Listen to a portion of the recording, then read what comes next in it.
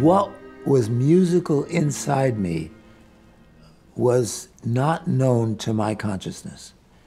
I wasn't aware that when I played, people liked the emotional message. They seemed to recognize something I was totally unaware of. What I was aware of was that music did not only intrigue me, but mean something deeply to me.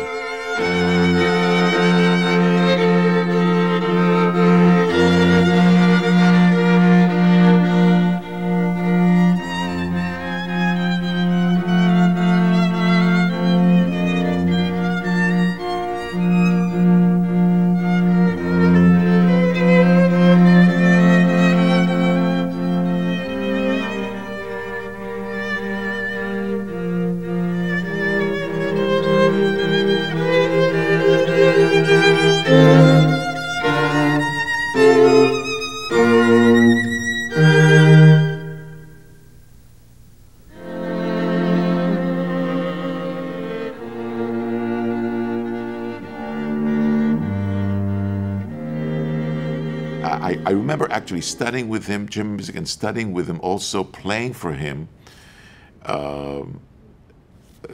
as a, just as a violin teacher, or rather, in Bobby's case, I would say as a music teacher, because with Bobby it was all, and it is all about the music and his thought and his feelings about the music. There were two realities for my wanting to be a chamber musician.